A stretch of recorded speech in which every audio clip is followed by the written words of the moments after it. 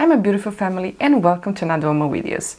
Well, you already see over there my ring light for my iPhone that I got. It's standing there. Sorry if it bothers you, but it's a little bit of kind of messy home background. But I'm here today very early in the morning. It's actually not even 9 o'clock. 8:53, and I want to try this foundation. This is the Clinique Even Better Clinical Serum Foundation with SPF 20. This is a new foundation from Clinique, and where there is a couple of things we need to discuss. If you want to see me trying out this the whole day on my oily combination skin, then please keep on watching.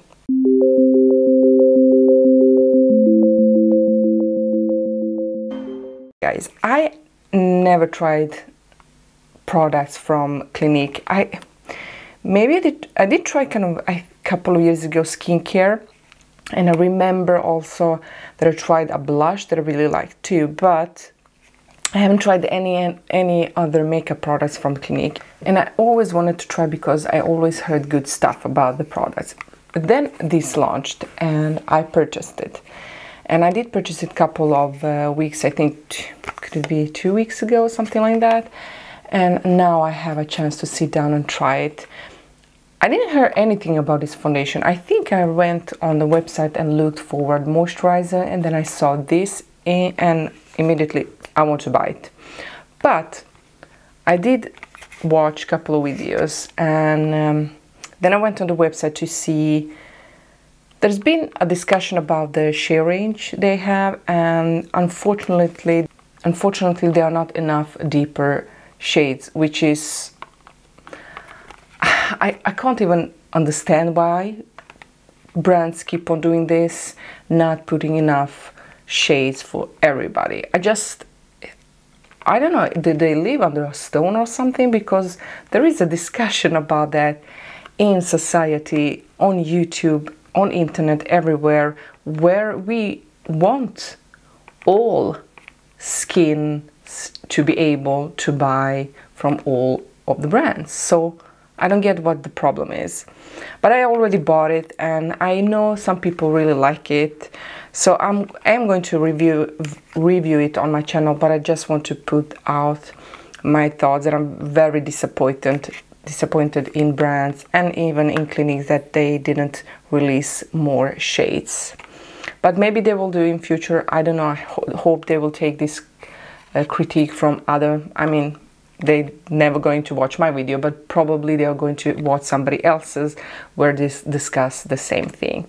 But this is allergy tested, 100% fragrance free, the skin perfecting coverage of a foundation with the transforming power of a serum. Visible restores skin instantly and over time with good for skin ingredients like vitamin C, hyaluronic acid, and also provides sun protection. Weightless, buildable, full coverage, second satin finish.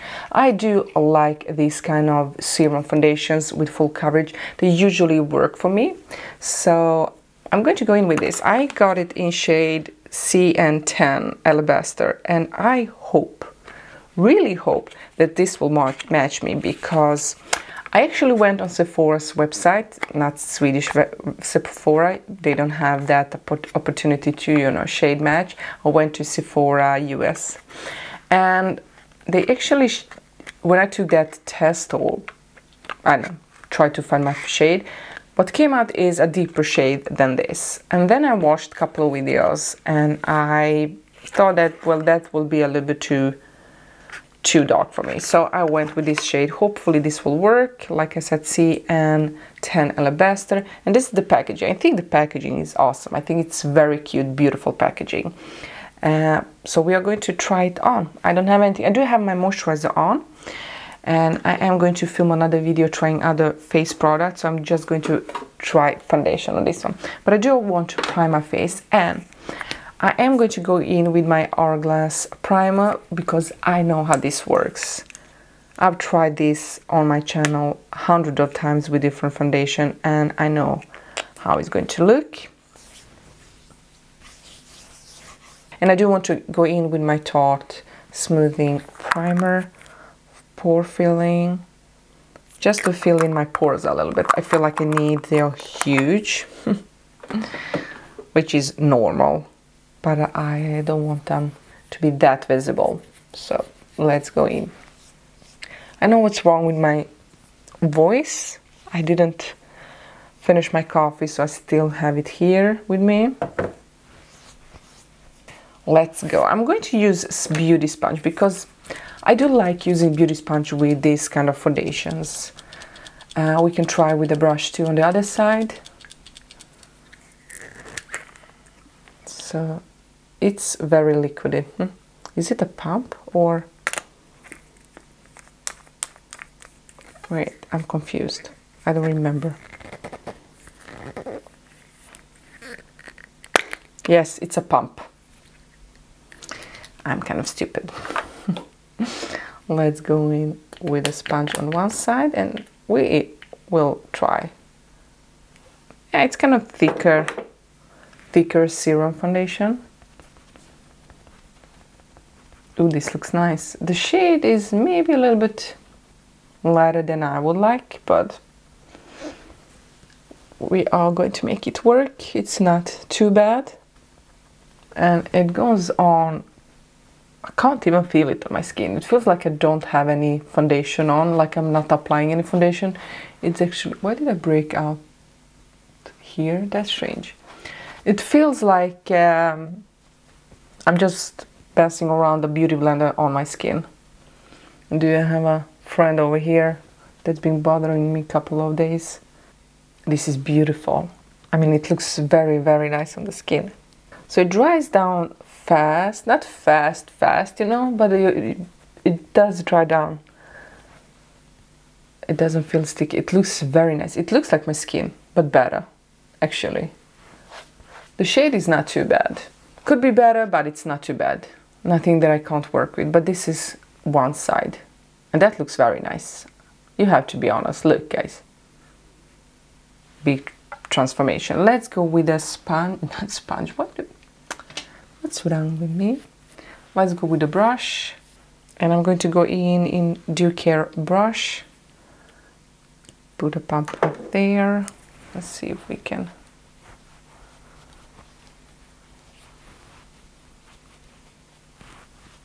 These go on nice with the brush too, though it does leave some streaks, so no. With these serum foundations, I do prefer sponges. I mean, it looks nice. It looks more like a matte satin finish. It looks good. But I'm kind of curious how this will look on dry skin, because it looks matte. And it looks like it's going to settle into fine lines, but maybe not, we'll see. So far so good. I'm going to go in a little bit with a concealer. I'm going to go in with this Truly Yours Dark Circle Concealer from Joa Beauty.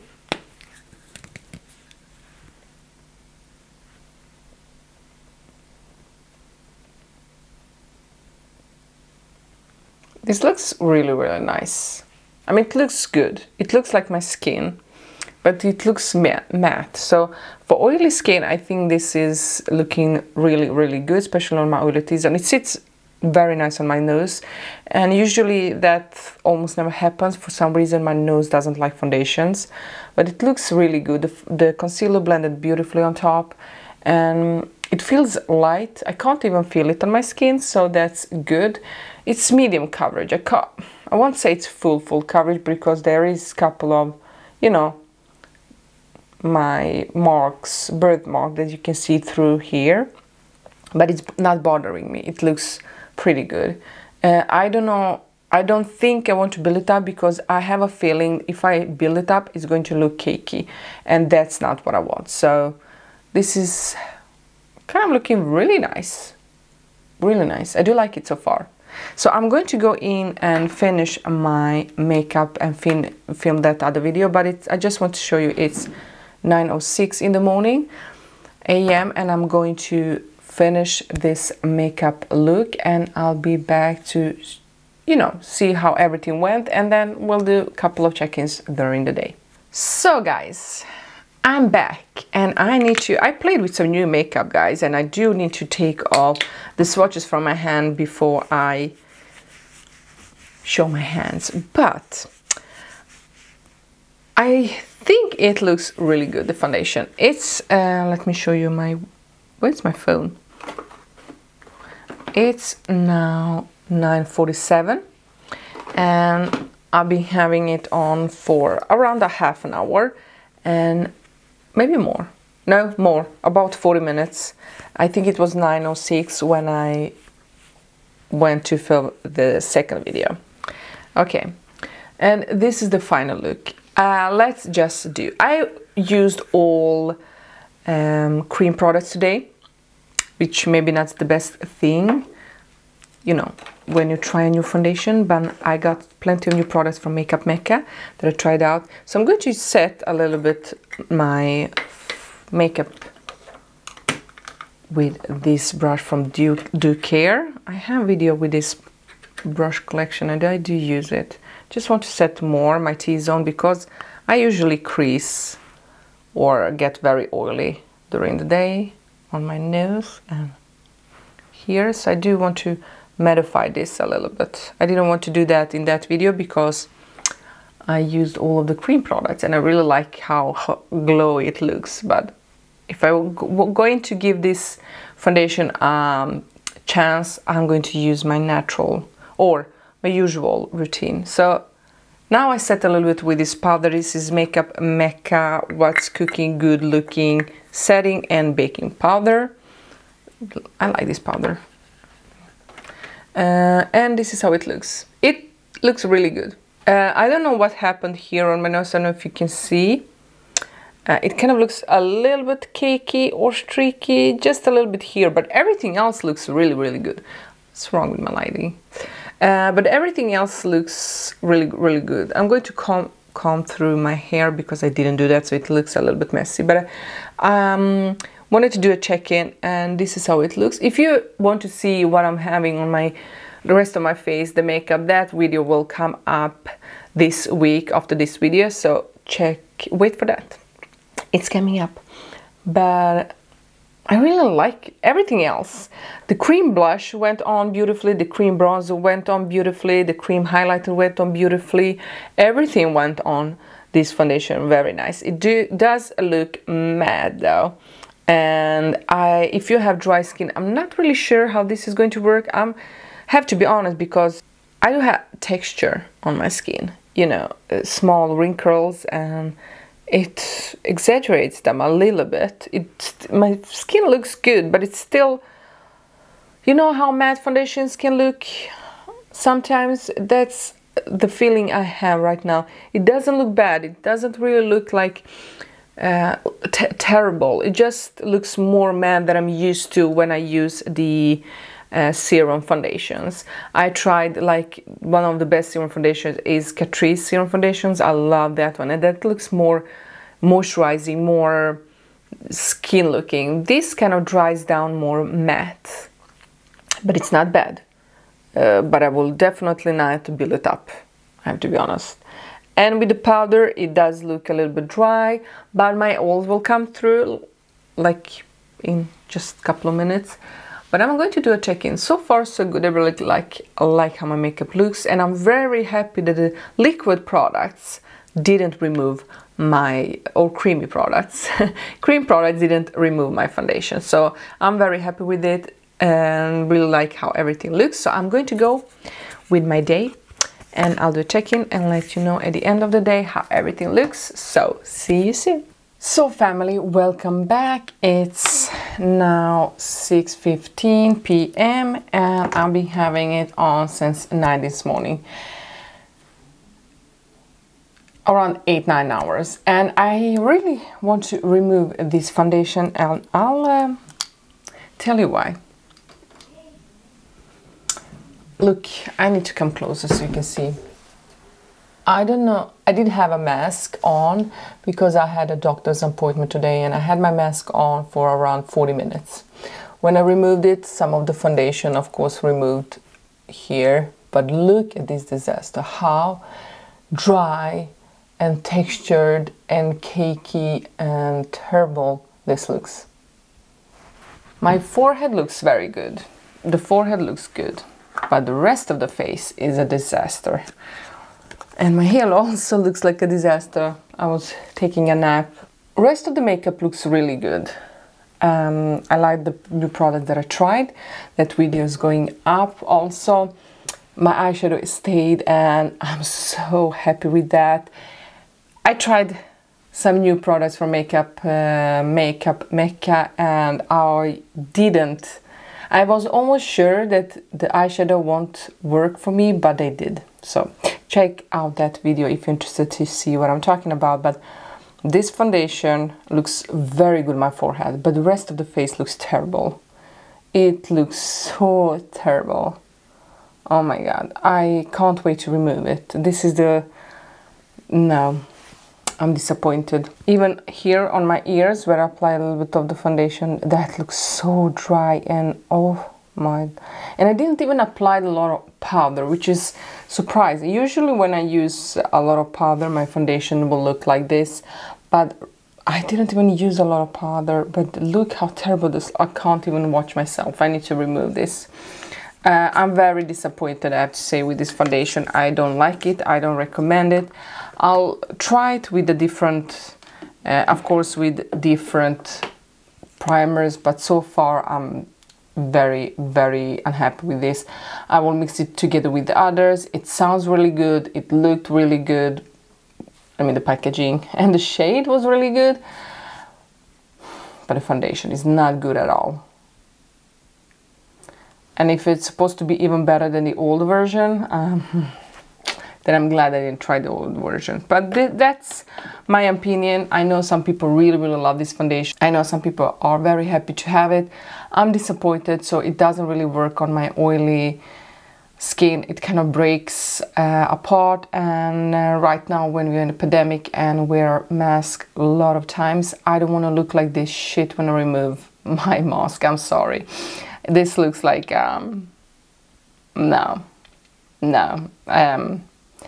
I look terrible and I don't like this feeling and I don't like this look. But the rest of the makeup, I really like it. You need to watch that video. I'm really surprised with the rest of the makeup, the blush, the highlighter, the eyeshadow. That looks really good, but the foundation is a mess. But guys, please let me know down below if you tried any foundations from Clinique. Did you try this one? Do you want to try this one? Did you hear anything about it? Did I use it in a wrong way? Is there a better way to use it with a better primer? Let me know down below. I'm very curious. Thank you guys so much for watching. Don't forget to subscribe, hit that notification bell, and I see you in my next video. I love you all. Bye.